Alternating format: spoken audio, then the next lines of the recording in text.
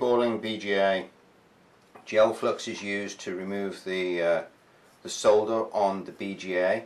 Obviously the balls are not usable once the component has been removed from the circuit board, so use gel flux and a blade tip.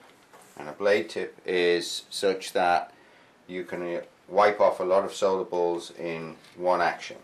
So the blade tip is put on and the angle side put back onto the component, and then the solder is cleaned off the BGA.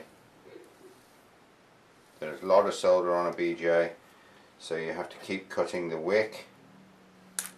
Clean up your BGA like this and continue until the board is complete. Few extractions should be used while cleaning up, because the gel flux does make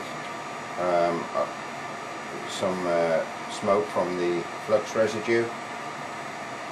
Once the component is completely flat, you can then clean it with alcohol white.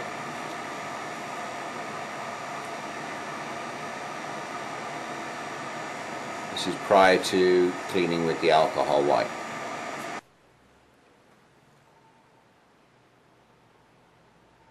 Reballing BGA. After cleaning up the residue, you can see that the solder pads are completely flat and clean.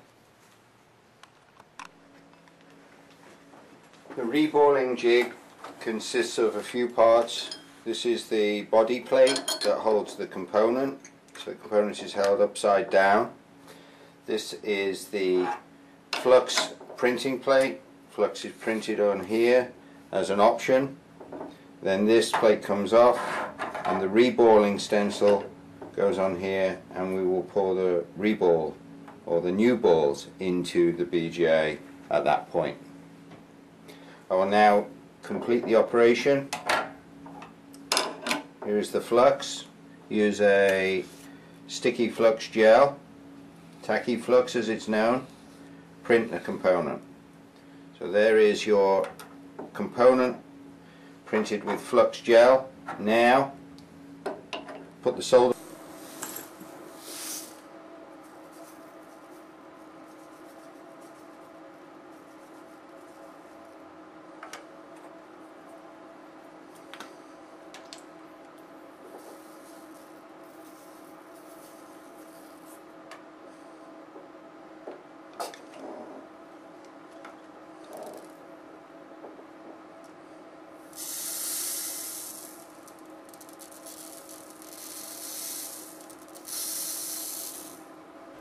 When the solder balls have been placed into the stencil, remove the stencil and inspect the BGA. Here you can see the BGA balls are attached with the gel flux nicely to the BGA component.